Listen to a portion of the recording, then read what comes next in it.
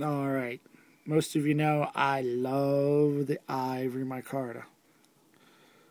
And it's going to have, let's see here, some pretty blue liners. Nice big lanyard hole. What's this B? It's B, A. Seems like it's a focus. Another.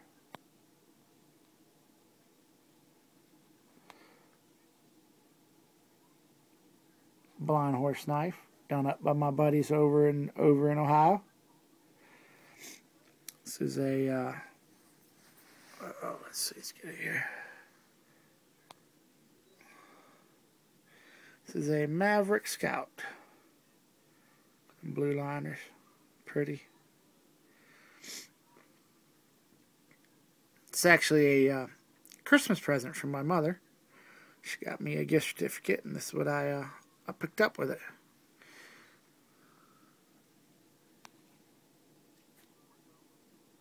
'01. This one actually has a little bit of coloring, almost kind of like real ivory. Love it. Look how dense those layers are.